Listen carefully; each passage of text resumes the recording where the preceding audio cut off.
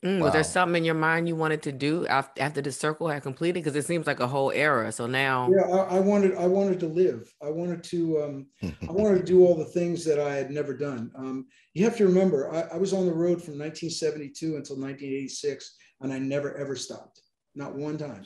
There was no Wow. breaks in that whole time. had you made a So, list?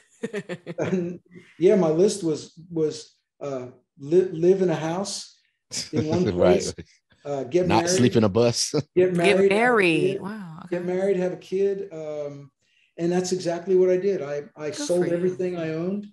I moved to Colorado and met my future wife, and we built a house and had a kid. And for about 10 years, I hardly did any music. And Wow. I lived in the mountains, and I kind of became a different person. So it was just something I needed to do. One last question I have. Um, I know that you once lived next door to Hunter S. Thompson. Yeah.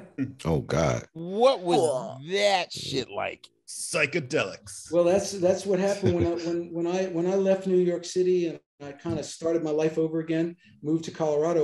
I was with my girlfriend, who later became my wife, and we found a little piece of property. She actually found it in Woody Creek, Colorado, which is and we it was just a piece of land with a little cabin, and we were going to build a house.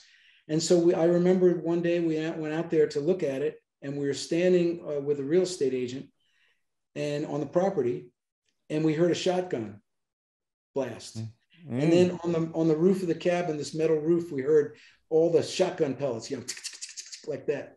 And we're like, what the hell is that? And the real estate agent, oh, that's your neighbor, Hunter Thompson. He said, don't worry, he's fine. You'll get to meet him later. I said, is this going to be a problem?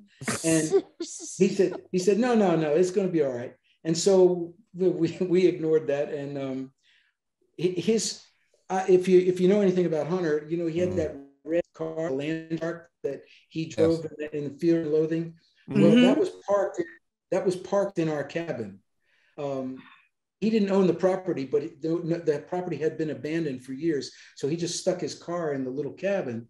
So we were going to take that cabin and convert it into an apartment where we could live while we built our house. Mhm. So I kept going up and knocking on his door because he literally was right across the road.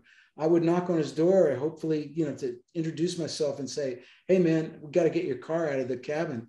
And he never answered the door, ever, because he would sleep all day and stay up all night. And I would always go during the day. So I Right. didn't realize it. So finally, the keys were in the car. I put a jumper cables on it. I Oh jumped it. shit. I started it. I drove it up onto his lawn. I parked it directly in front of his kitchen door, and I left it there. And I knew him for 25 years. He never said a word to me about it. He probably thought he did it. He probably thought Right. he did it in the middle of He the was- night. Yes. Or it just appeared there for some reason. Wow, But man. no, we used to go up to his house, and we used to watch Monday Night Football with him and the sheriff. And He did something normal, like watch football.